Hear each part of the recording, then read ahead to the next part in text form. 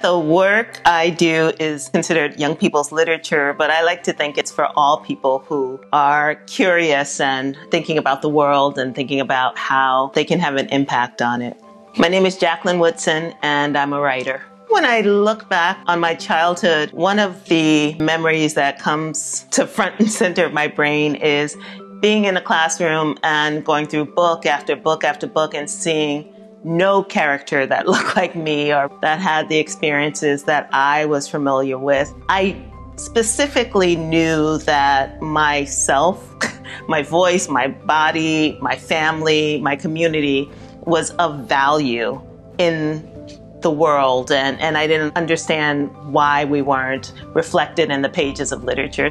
When I was writing Brown Girl Dreaming, I wanted to figure out how I got to this point of being Jacqueline Woodson, how I had gone from being the 7-year-old who read really slowly, who still reads really slowly, and who got in trouble for lying all the time, to this person who's written, at that time it was 20-something books.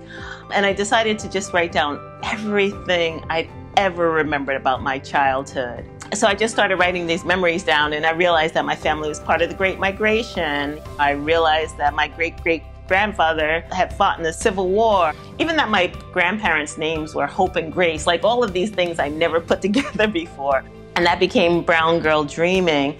I think it's really important to have literature that's specific to young people, because it's important that they see themselves in the narrative, that they feel like someone or some character or some author or some story is speaking to them specifically, and by extension sees them.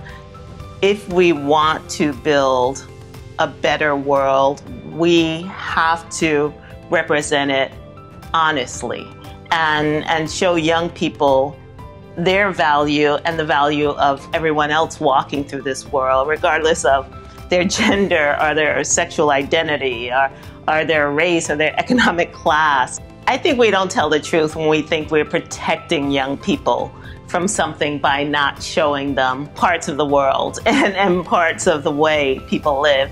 I think it's great to have books that respect young people and talk of these experiences in a safe and hopeful way. They're looking for answers. They're looking for experiences that mirror their own experiences, or experiences that they don't understand at all and they want to understand.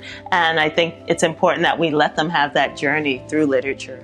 One thing I'm doing here is building Baldwin for the Arts, which is a residency for artists of color. It's a place where artists can go. They get 3 meals a day. They get a place to live. They get a place to write or to paint or to make music.